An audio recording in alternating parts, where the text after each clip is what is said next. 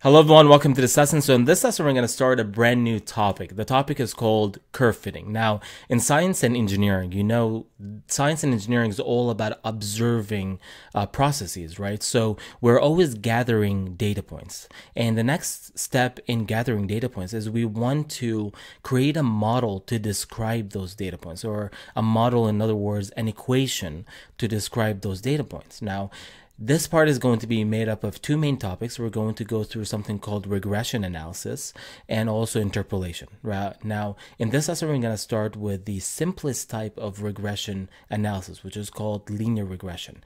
If I have a set of data points that have a linear trend to them, right? How can I best fit a line to those data points? So this is going to be the main topic of this lesson. We're also going to learn what is meant by a best fit line. What is the definition of a best fit line? Also, we're going to learn how to develop a linear regression program and also compare the results to Excel's inbuilt linear regression function. Now, when we're fitting a line to a set of data points, what are the two characteristics that define a line?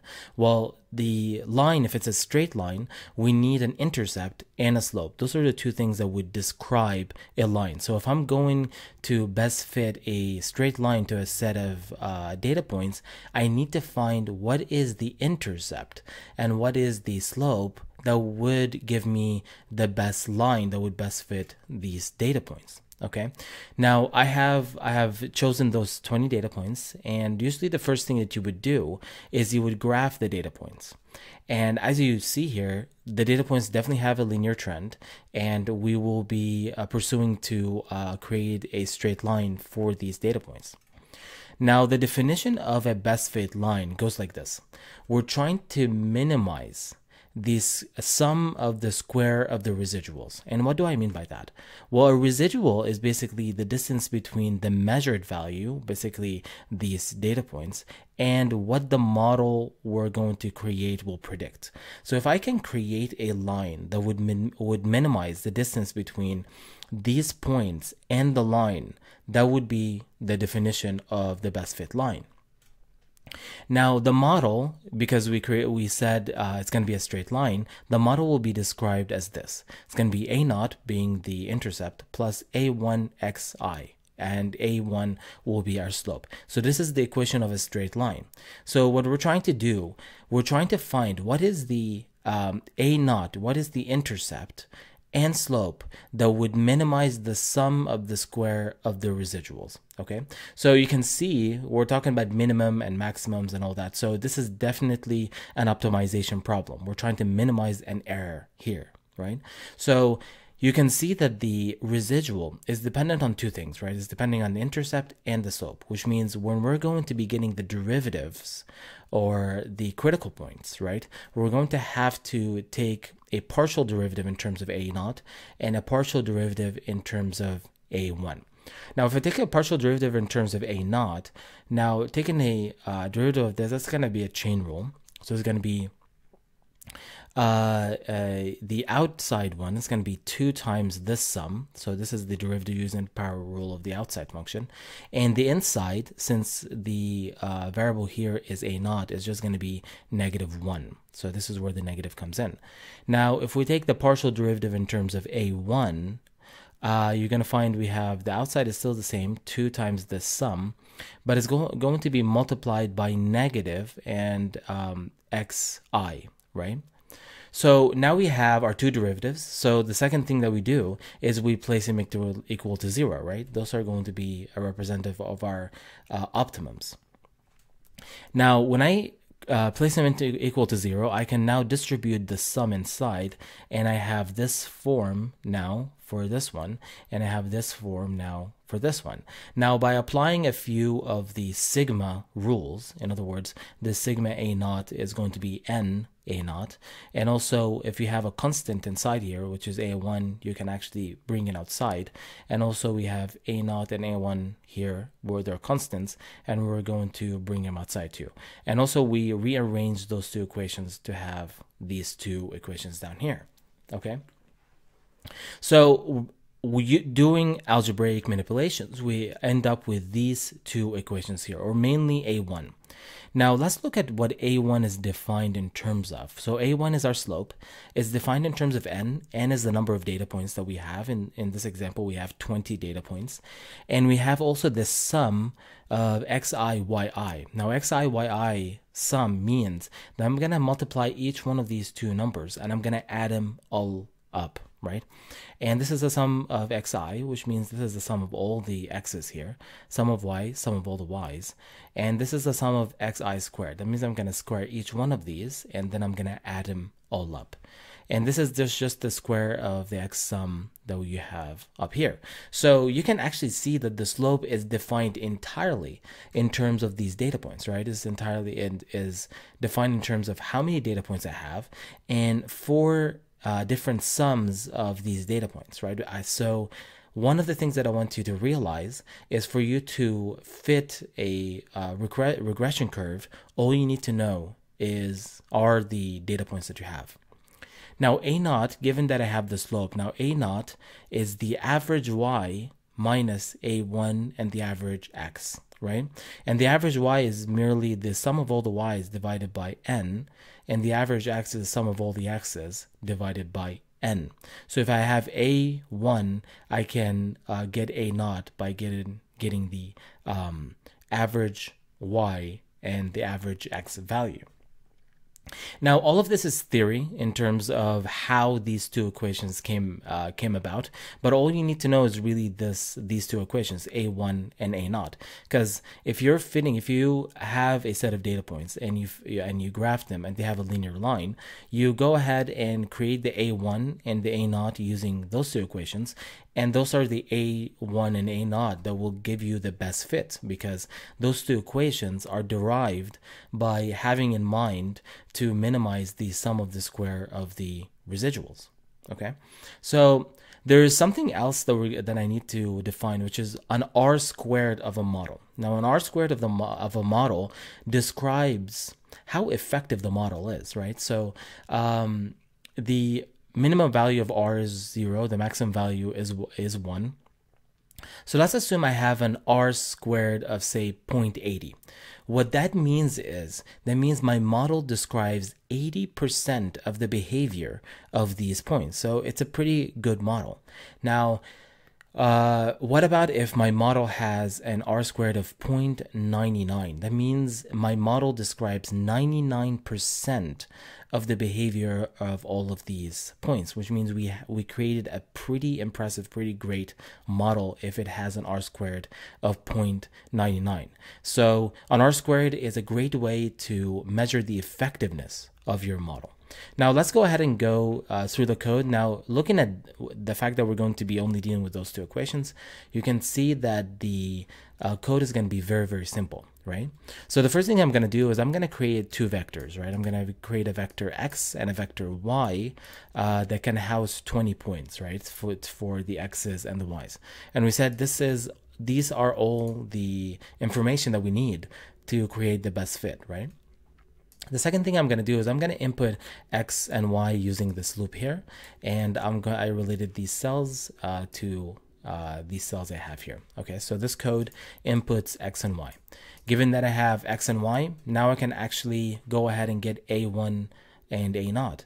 Well, to get A1, I need to define those four sums: the sum of the x, sum y, sum xi, and sum xi squared. Okay, so this is a very, very simple sum code. Just for efficiency, all of them are in one loop. So for instance, for the sum of all the x's, it's going to be sum x is equal to sum x plus xi. So as it loops 20 times, it's going to add all these 20 numbers. It's going to do the same thing for the y.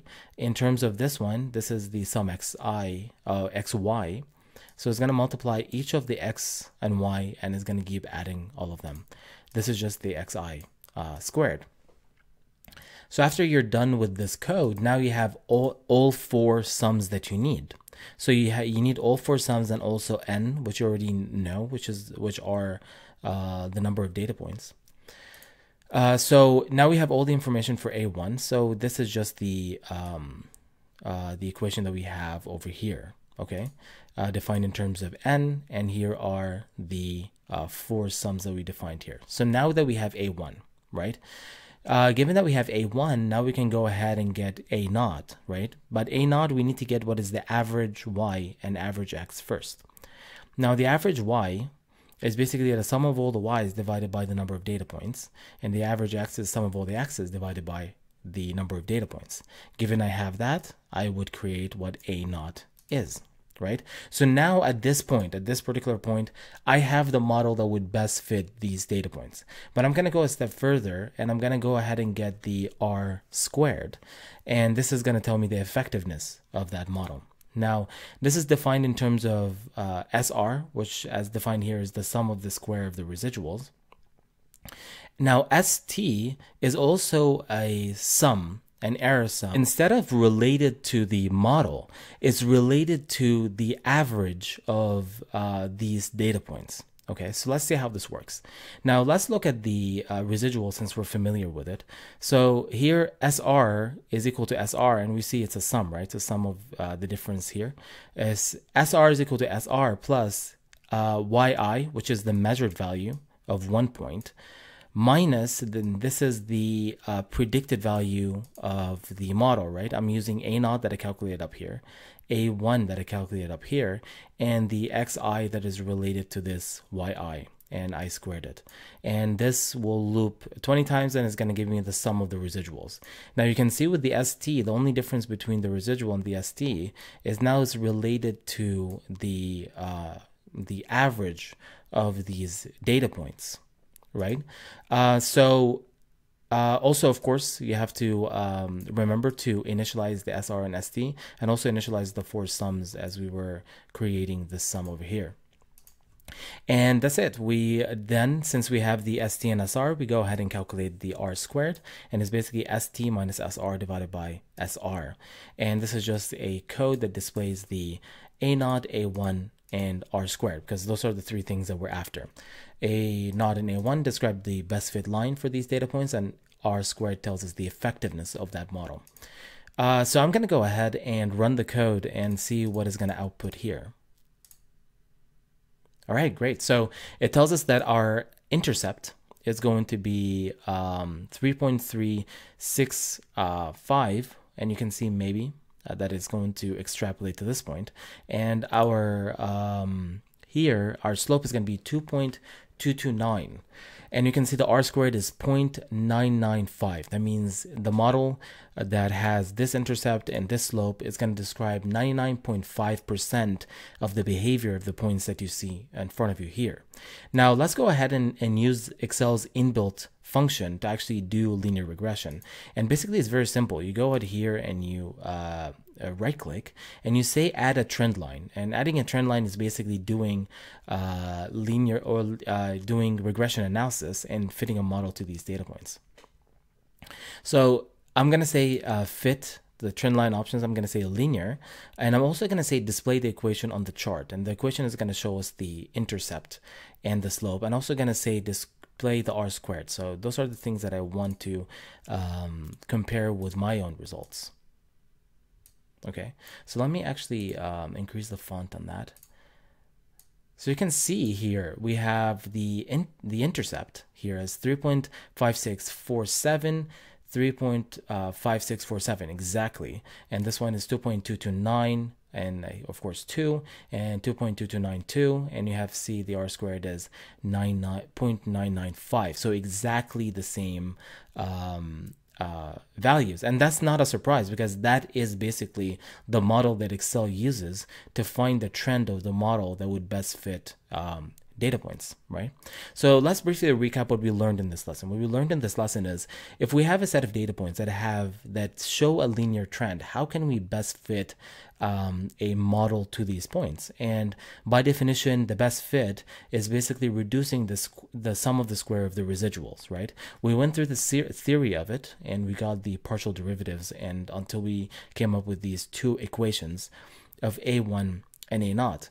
And you found out that A1 and A0 are defined entirely in terms of the data points, the number of data points in terms of A1, and also 4 different sums here. And A0 is defined in terms of the slope and the 2 averages for X and Y.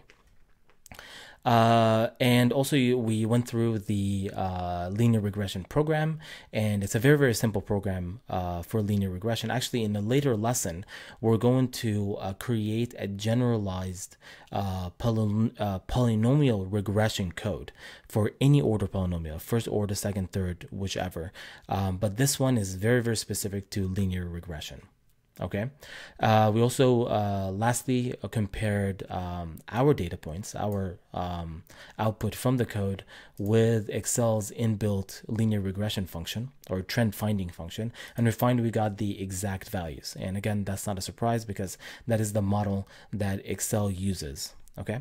Well, that marks the end of this lesson, and I will see you in the next lesson.